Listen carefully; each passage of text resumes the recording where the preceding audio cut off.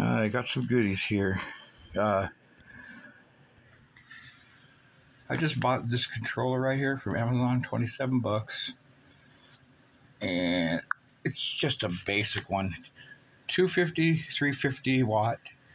It says runs at 24 volts, but actually if you read the directions, it'll tell you that it's going to operate on 3 different voltages, 24, 36, 48. Yeah, I got this. Somebody threw away one of those, what do you call those damn little hoverboard dealies? I don't know why they use that name, hoverboard. The damn thing's still touching the ground. Anyways, I'm going to run 2 of these off of one controller with a small battery pack.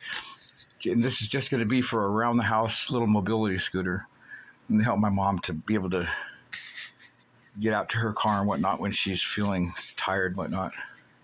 She's almost 90 and I'm trying to do some nice stuff for her. Anyways, these are rated at 150 watt each.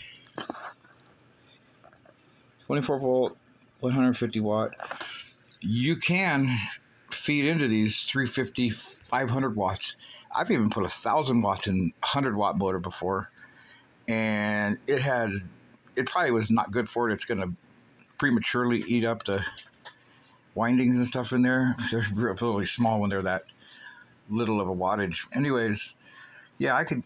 This one here, it says that it's a 250, 350. There's a little mod you can do inside there. I brought this one over here to kind of show you. Most controllers, when you open them up, they're kind of the same. I've been stripping parts off this one. It was a 1,500 watt. Still is, but it's not complete. Over here on this side, you see that silver-looking jelly bean thing? It's called a shunt. S-H-U-N-T. On this particular board, it was 2 thin little tubes that ran from like an arch, one side to the other. And what happens is when you accelerate, the controller gets negative current, goes through the capacitors into the MOSFET. That's the last little thing that gives you before it takes off. And when those tubes on the shunt are really thin, only a certain amount of voltage goes through, wattage goes through to turn your wheels. So I beefed that one up there with a whole bunch of solder, and it made a big difference. That thing's like a neck jerker when you have 72 volts on it. I rode it around for a while at first, but I had a problem with it, so I took it off. I've just been parting it out.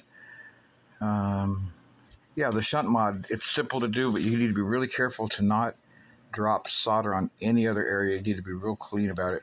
You'll kill a board immediately if you knock one of those little capacitor resistors off. The SMD surface mount. Very touchy stuff. Good luck getting those back on if you're like me, a novice solderer. If they come off, you'll be screwed. Anyways, yeah, what I'm gonna do is wire both of these off of this controller. What I like about this controller is it's called Brain Power. And of all the Chinese controllers that I see on the internet, Brain Power has tons and tons of documentation and stuff that tells you about programming the controller. You can actually do a little key pushing sequence and get it into programming mode and change some of the parameters on it, which is kind of cool.